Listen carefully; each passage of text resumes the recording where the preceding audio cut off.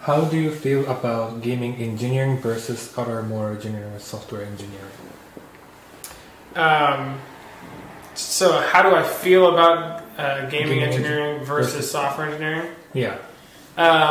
So, this was, kind of similar to the question you asked me before in terms of, how the two, the kind of transition between the two of them. So I would say the industries, there's a lot to speak about the industries as a whole, right? The actual industry side of it, the job opportunities and stuff is very different.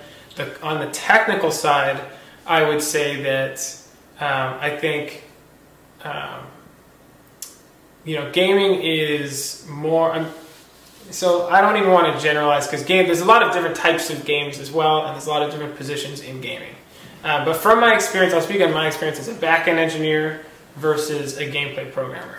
So as a back-end engineer, I think there was a lot less concern with optimizing your code, and it was more concerned with optimizing like larger systems, like databases, and trying to make sure that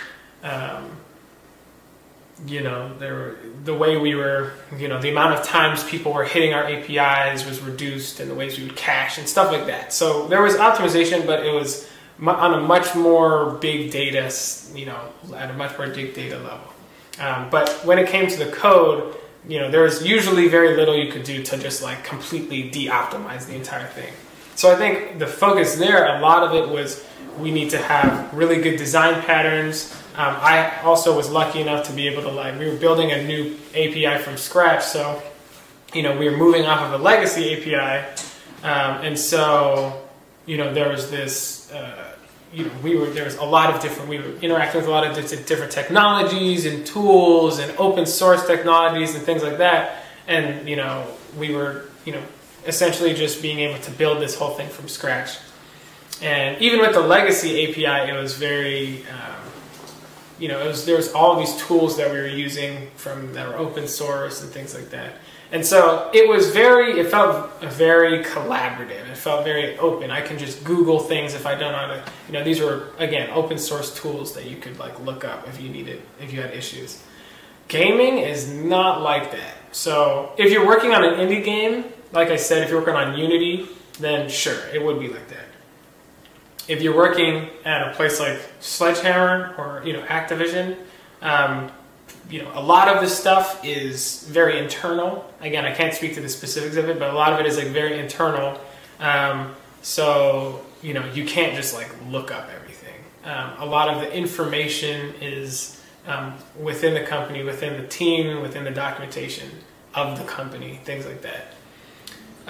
And also, again, with gaming, the optimization is super critical.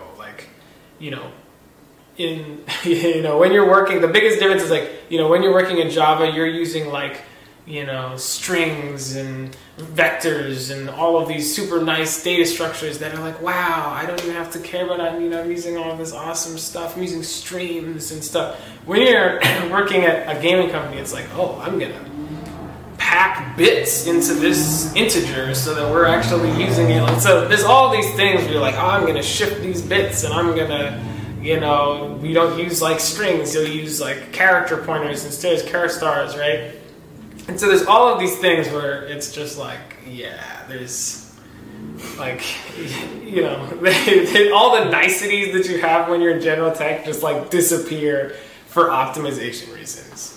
So yeah, I think that's the biggest difference is when you're developing, particularly if you're developing on an in-house engine, right? If you're not using Unity or not using Unreal, you feel you can't just make changes wherever you want, right? You can't just you can't use vectors at all, right? You can't. So anyways, I'm going into too much detail, but the point is there's a little bit of that intensity when it comes to gaming. What are your recommendations for learning all of these optimizations? Do you recommend people to learn more math or maybe C++ or maybe about memory, more operating systems? So I guess I'll start with this. So it depends on where you're going in the gaming industry for sure. but you will not go wrong by starting with going with C++. I think the things that, regardless of, if you're a game programmer, so if you're like doing engine or rendering or physics or gameplay, whatever you're doing, you definitely are going to be using C++. You definitely need to know memory management. You definitely need to know bitwise math, stuff like that. But that's like all C++ specific information for the most part. You'll need to know vector math, and you'll need to know stuff like that. But the C++ is definitely like more core, I would say. And the way I studied it, like I said, I had textbooks, physics type textbooks, game physics, and C++ textbooks. And again, I will share these with you as well. But outside of that, it was a lot of, I think, you can look up, I think if you look up how game engines work, it'll be really useful because you'll understand how, pretty much how, real game engines do memory pools and memory management, and how they split up their different parts of their engine so that it's modular, things like that. So a lot of the design aspect of it, a lot of it you can learn just online. I don't think I didn't spend too much money. I think I was in all of my time learning games, I probably spent I bought 2 textbooks. Pretty much everything else was online, so you can definitely get away with most of it for free. And again, I will try to provide all of the resources that I used if I can.